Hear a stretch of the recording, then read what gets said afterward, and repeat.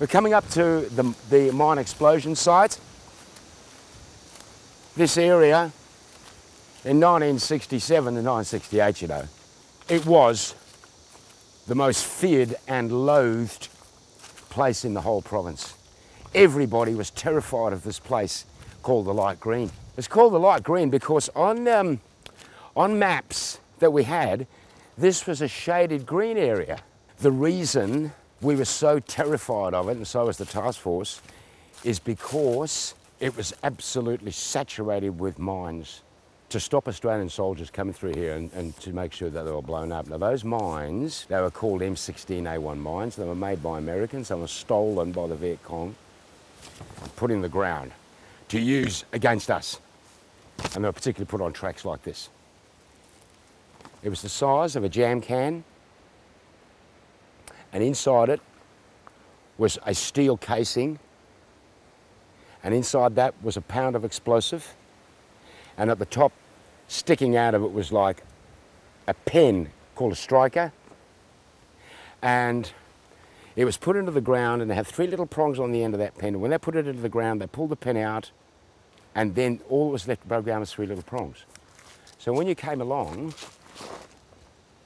you trod on it, and it went click, and before you figured what had happened, your foot was lifted off it, and it went click again, and at that instant, a charge inside the mine blew the mine out of the ground.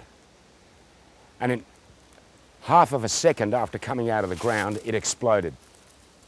So it exploded behind you and at the legs. And the shrapnel shot out 30 metres in 360 degrees. The other thing about it was it's sandy. Very easy to dig and put a mine in. So when the Australians came down here to try and block, contact the opposition forces, they never, ever walked on tracks. Never.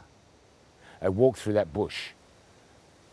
So they didn't tread on these mines that the Viet Cong had stolen to use against us. They were an obscenity.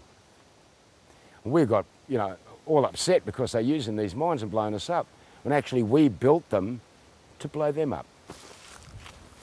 And the devastation that they could create was absolutely mind-blowing.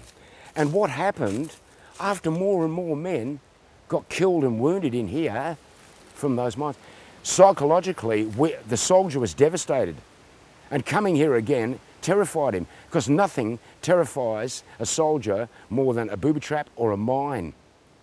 Because he knows that it probably won't kill him, may not kill him, but it'll maim him. And the opposition forces know if it maims him and wounds him, it's going to take 4 people at least and a helicopter to get him out. Yeah. So I'm here now, and you know, you look at it, it's like a beautiful wooded area where you'd have a picnic. But this place is just so bad and full of so many bad vibrations. At that moment I saw that flash, I felt this massive impact in my back, and I went deaf. My ears popped in. I lifted about 3 feet off the ground here. I went up and forward, and my rifle went straight into the sand.